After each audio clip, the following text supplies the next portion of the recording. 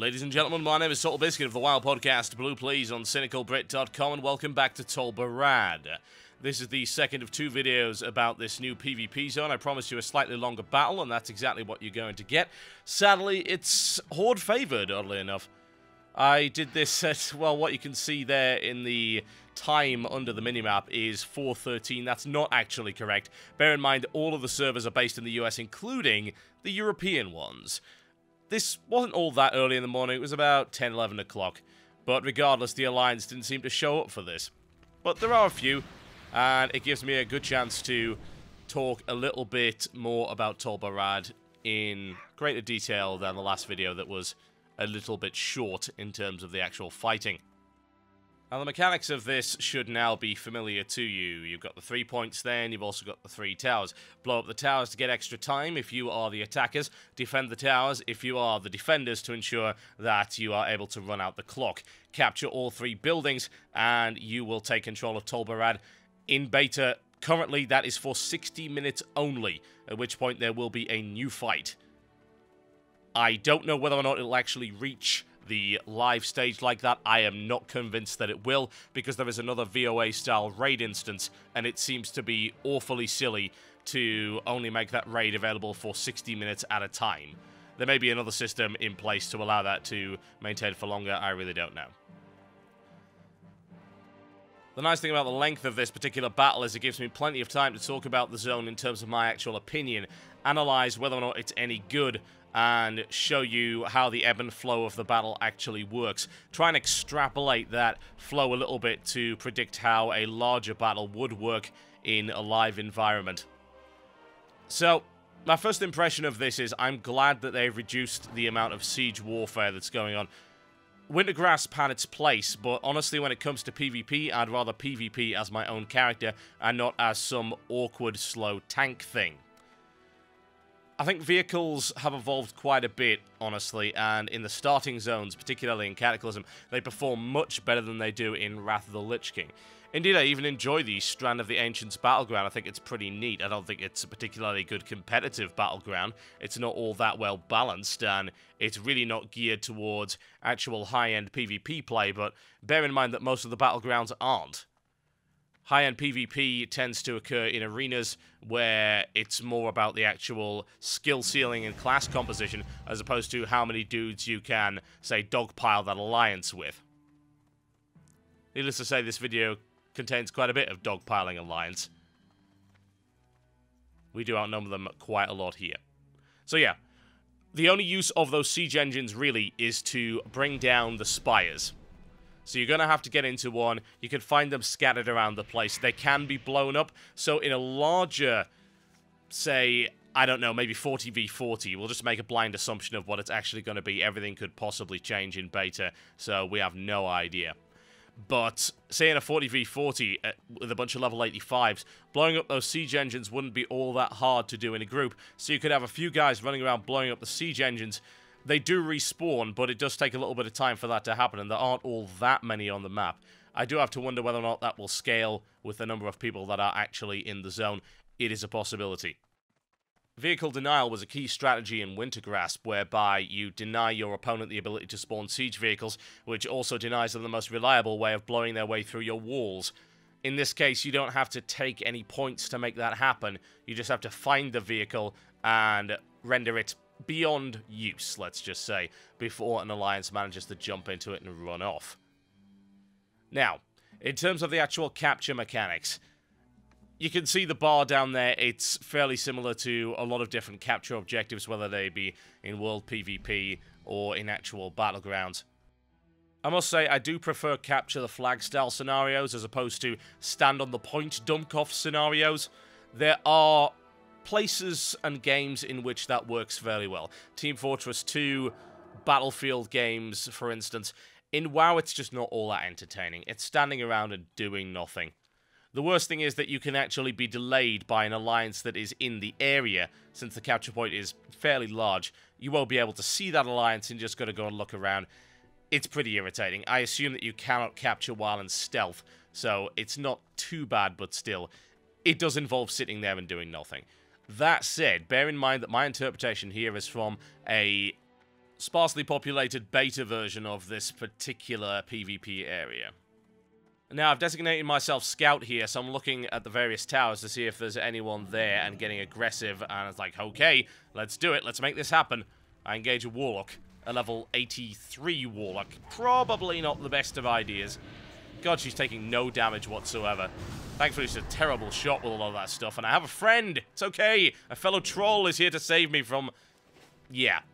So the Fraps footage actually cut out there, I assume because the brutality was too much for it to handle. So I've created an artistic interpretation of what actually happened to that gnome Warlock. Trollolololololololol, trollolololol. Trollololololololol, trollololol, trollololol, trollololol, trollololol, trollololol. Okay, so maybe artistic might have been overstretching reality just a little bit. Some people might say, well, Totalbiscuit is afraid to show his ass getting handed to him in PvP. Hell no, there's plenty of that. Both in the last video and in this one. It's entertaining. Ah, is that another one of those warlocks? Yes, it is. Thankfully, I have friends. It's okay. Yeah, you're not going to see any mad PvP skills here, mostly because, well, we outnumber them like 5 to 1. But what you will see is me exploding in fire, which is extremely entertaining. I can't say for sure as to whether or not this is going to be any kind of valid high-end PvP spec. I would suspect not. I mean, fire's always been okay for Battlegrounds. Thing is, anything's been okay for Battlegrounds, really. It's not that hard to make any odd PvP spec work when you're standing 40 yards away from the target and 5 of your guys are jumping him at every possible opportunity. But so much fire and flame and smoke and explosions!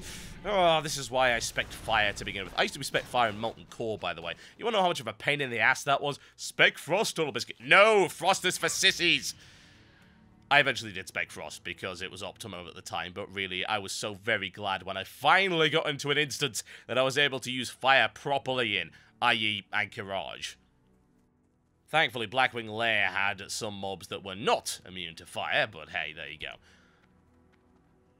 Now, I was trying to figure out as to whether or not I'd actually fix my squad and combat text here. I think this has got to be a beta bug. Unless I'm being incredibly dumb, and I'm sure one of you will point that out if that's the case. Stuns, impact, wonderful, wonderful movement.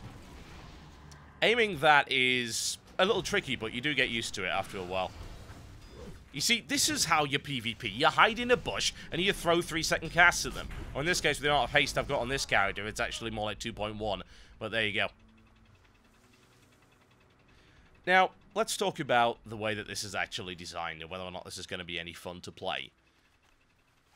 You don't really get a fair look at it by watching an uneven beta fight where it's not capped out. This is going to be a problem for a while. What beta testers choose to test is entirely up to them. They don't have to go into Tol Barad, and also bear in mind that there's only a very limited window in which they can do so to begin with. Once the battle's over, they've got to wait an hour before another one begins. It might simply not be convenient. Oh, that's unique. You've never seen that before. I'm sorry. I'm chasing after a siege engine while casting Scorch. You may also notice, although the sound is a little low for obvious reasons, that there are some new fire sound effects.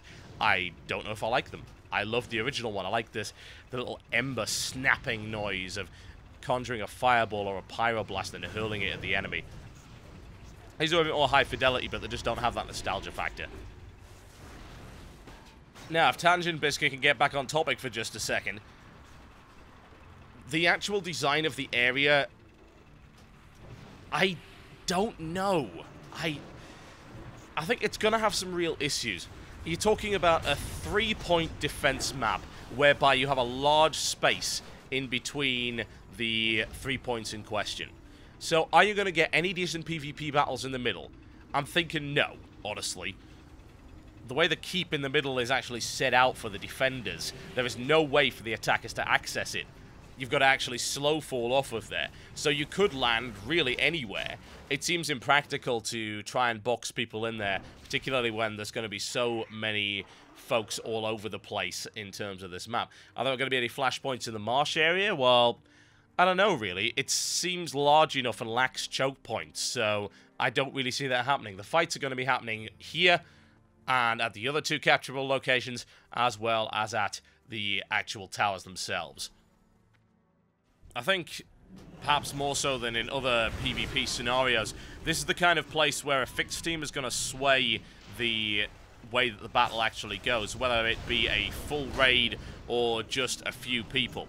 When you've got 6 different areas to defend, you've got to spread out and you've got to try and ensure that your resources are allocated appropriately. You've also got to make sure that you're not spread too thin, a la, say, Arathi Basin, whereby if you put all your eggs in one basket and you defend one point, then what ends up happening is the other team takes the other 4 and you lose.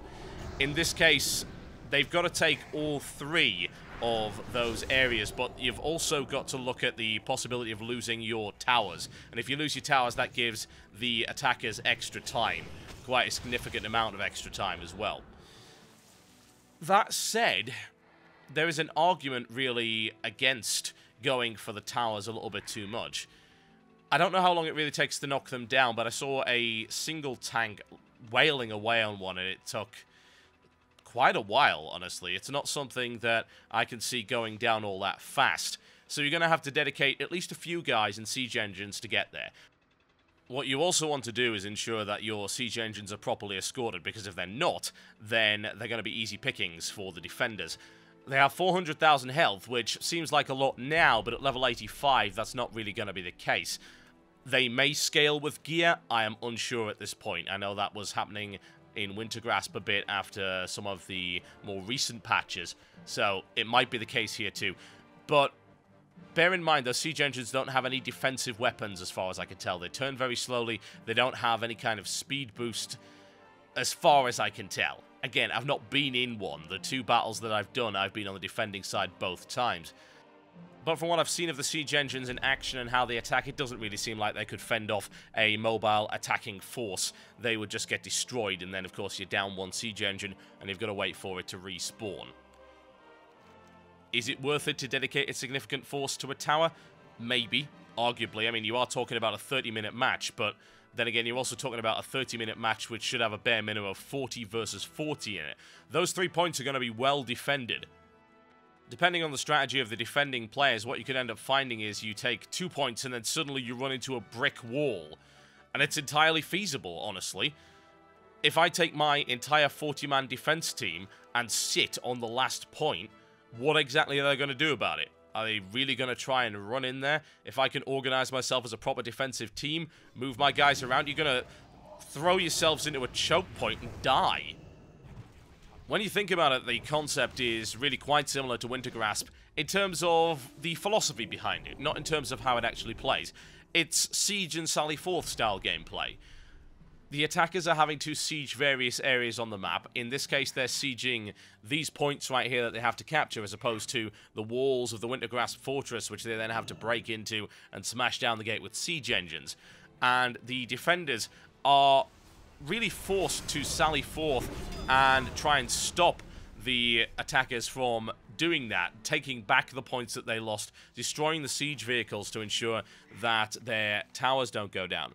But I'm not really convinced that it's as essential here as it is in, say, Wintergrasp. In Wintergrasp, you can reach a point where you have a critical mass of enemy siege engines.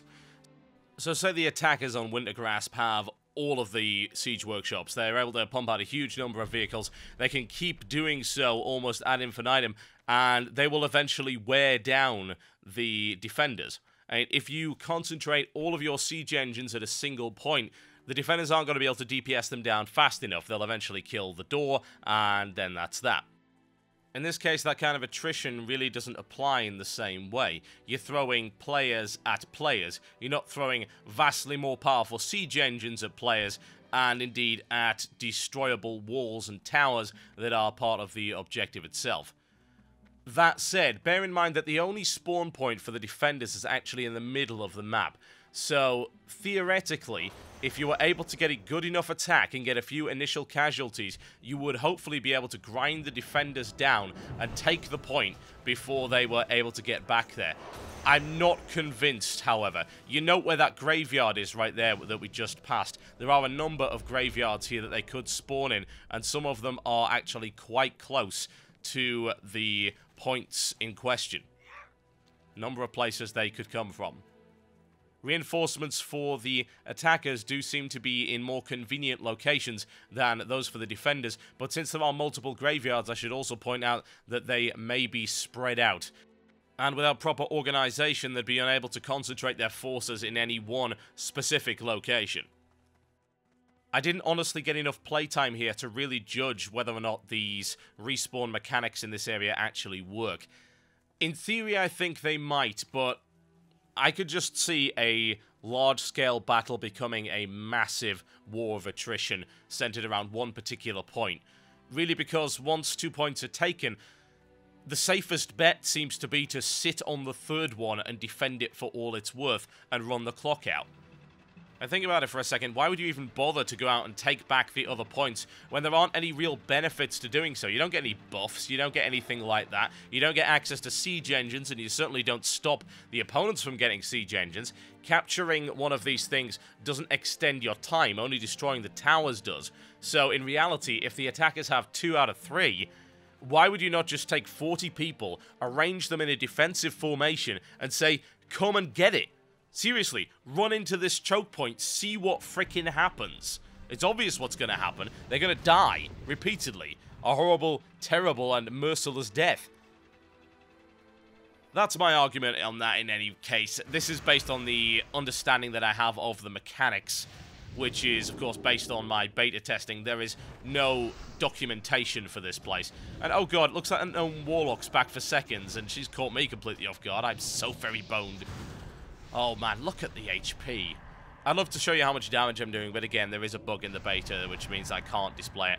Oh, it's cauterized! That doesn't help when I'm still being nuked. GG. She gets her vengeance, and rightfully so.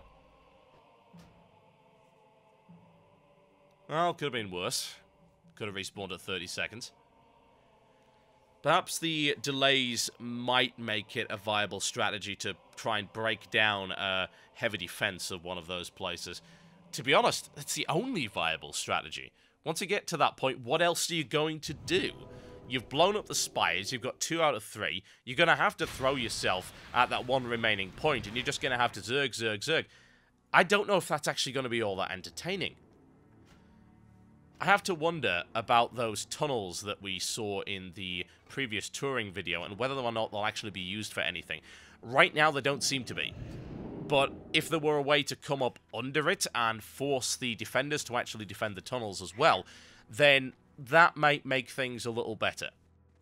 At the moment, though, I'm envisioning these Wall of Death scenarios in the maxed out version of Tol Barad, whereby you just have massive battle lines of people kicking the snot out of each other, respawning and getting back there. While the attackers might be able to get back to the battle line slightly faster, I'm not convinced that that's enough to overwhelm the pre-prepared advantage of the defenders. At least there are no big siege cannons in the 3 capturable points. There did seem to be some at the towers, so you can use those to knock out the siege engines if need be. But the capturable points themselves, no. No cannons, nothing like that, so no weapons of mass destruction there. You're going to simply have to rely on massed firepower from the defenders. Now, you can see here I've headed into one of these places. It's really odd, isn't it? I mean, it looks like some kind of audience chamber and library, but there's just nothing there. It may have something to do with the raid instance, but it seems unlikely. It doesn't look right. It's not the same map, for instance, that the raid instance actually has. It doesn't seem to have any relation to it. And I would think the raid instance portal is going to be in the keep in the middle. Where else would it be? It makes sense. That's where the one for VOA was. So yeah, it's still a mystery as to what these tunnels are actually for. Perhaps they're incomplete, and maybe that's another feature that is going to be implemented at some point in the not-too-distant future. Blizzard, would you like to tell me exactly what they are? Because I can't figure it out. Absolutely not. Oh, wow, some of my Geordie accent's coming through there. You can tell I'm pretty tired. It's actually 1:15 AM as I finish off this video. So here's the critical question, I guess, about Tol Barad. Is it any fun? Well, it's a nice map. I'll start off with that. I like the way that the map's designed. I like the actual aesthetic of it. I think it's very neat. I like the fact that there are 6 potential flashpoints. I think that's kind of cool. And I also like the fact that we spawn in the middle and have really ready access to go wherever we please if we happen to be the defenders. As regards to whether or not it's any fun, well, I was part of the old South Shore versus Taran Mill wars back at the start of the game, and I found that large-scale PvP to be enjoyable even if there was no practical purpose to it. When the 2 battlegrounds came out, that was Alterac Valley and Warsong Gulch. I actually found that I preferred the Warsong Gulch, which was odd, really. I thought the large-scale PvP was really cool. It's like, hey, it feels like you're in a war. That's neat. I mean, why wouldn't it be? That's fun. It's entertaining. But honestly, it just didn't do it for me. Alterac Valley was so large and so complex at the time, and with the bunch of PvE stuff that was in there, I didn't really find myself enjoying it all that much. Oh god, I just got killed by Cauterize. At least I think I did. Cauterize is interesting. It really is. It's something that you could probably save yourself with, say, an ice block. That's something that is not on my bars. People will no doubt point that out. That's fine. I'm doing testing. I don't really care. This is not my optimal PvP setup, and indeed I'm going to have to figure out what that's going to be. Cataclysm has changed the way that Mage Fire PvP works significantly, and a lot of the spells have been altered. I mean, Mage Ward, for instance, is something you might actually want to use now. So I think there's going to be a lot of reshuffling in terms of the skills that I use and the spells that are on my bars and where they actually are on my bars, as well as my damage rotation, and that, of course, affects the hotkeys themselves. It's not exactly optimal to have a damage rotation that involves you doing keyboard dancing as opposed to pressing keys that are close to each other. Some people might be confused by my hotkeys, by the way. I use a Logitech G11 and I also use a Razer Naga, so my hotkeys are not going to look all that normal. But when you've got a thumb pad which has 12 buttons ready access, and then you also have 18 bindable macro hotkeys to your left, just past your left shift, then you tend to rethink the way that your key bindings actually work. But again, is it any fun? Large-scale PvP is not necessarily a highly skilled operation. It can be. There are scenarios where it has been proven to be. I remember actually back in BlizzCon 2005, they actually broadcast some battlegrounds. It was the one and only time that I've seen it done in a semi-competitive scenario, and I thought, this could work, actually. Maybe not in Alterac Valley, because that's silly, but Warsong Gulch and Arathi Basin that they were showing right there, yeah, they could be cast, they could be broadcast as sort of a semi-esport, they could be competitive. Could something like this be competitive, though? No, it's too zergy. There's too many people. It involves running backwards and forwards, and you can win or lose entirely dependent on where the Zerg is at any given time. Controlling players in a public group like this, of this size, you can already see there's, what, how many have we got there? That's the new UI, by the way. It's not a mod. There are no add-ons in Cataclysm. I do keep having to repeat that, but hey, there you go. So right now, we've got a block of, what, 8 times 4? That's fairly significant in terms of size, and apparently there can be a lot more. Convincing pubby players to go where you want them to go is akin to herding kittens. You sort of wave your arms around in the vague direction and hope that they don't either kill each other or end up falling down some kind of well that was inconveniently placed in your kitchen. Incidentally, if you do have a lot of kittens, I wouldn't recommend having a well installed in your kitchen. It does tend to end in disaster. It's from personal experience, trust me. If you take an organized team, however, you can do exactly the sort of thing you were able to do in Wintergrass, which was Spec Ops. You take a group of 5 or so, you make sure to avoid the main battle lines, you go and take out a vulnerable workshop or a vulnerable tower, and you can really change the ebb and flow of the battle. On the attacker's side, you're looking at going for something that's not the main front. So say you've got all of your defenders are concentrated in one place, and maybe there's something else you can capture, then you can go capture it. But it's not as beneficial as it would be in, say, Wintergrass, because it doesn't give you any direct benefit, even though you need all 3 buildings. And it's obvious that, hey, having this building is beneficial. It's not a direct benefit. It doesn't help your cause. Indeed, arguably, it actually hinders it, because it can cause the defenders to clump up and really batten down the hatches and say, we're defending this one point, you ain't getting anywhere bloody near it. There's 40 of us in a battle line saying you aren't, so good luck.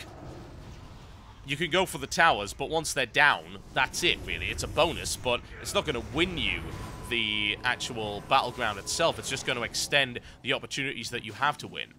In the case of the defenders, you have to wonder to yourself, well, is it worth sending 5 guys off of my defensive line to go and retake one of those 2 vulnerable points? Because all of the Alliance are attacking us head-on right here, and they can't really be defending those areas too much, so maybe I can take one back and spread it around. So on the defense, I think it matters a little bit more. You could probably hold the line -5, whereas if you are the attackers, I mean, what are you really going to do? Once you have 2 out of 3, what use is a Spec Ops group? Simple answer, there isn't one. In the case of Wintergrasp, there was always a use for Spec Ops style groups on the defender side of things, because you had to take back those workshops. If you didn't, and you just left those guys to their own devices, then they were going to grind you into paste. You can't defend against that many siege vehicles constantly coming at you. It just can't happen. You don't have the firepower to do so. In this case, though, since siege vehicles don't become a factor, I just think that there's going to be that massive great choke point scenario, and that it may end up in a stalemate at that point. We'll see how it goes, and I will keep you updated as to any changes to Tol Barad, and if I do manage to get into a 40 versus 40, I can show you that as well. My name's been Totalbiscuit. Hopefully you've enjoyed this look at Tol Barad. Overall, fairly entertaining, but I'm just concerned that there might be some issues in the way that it plays at full capacity based on what I've just said right there. My name's been Totalbiscuit. You've been watching Tol Barad. I am going to bed. Yes, good night. I will see you tomorrow with yet more Cataclysm content.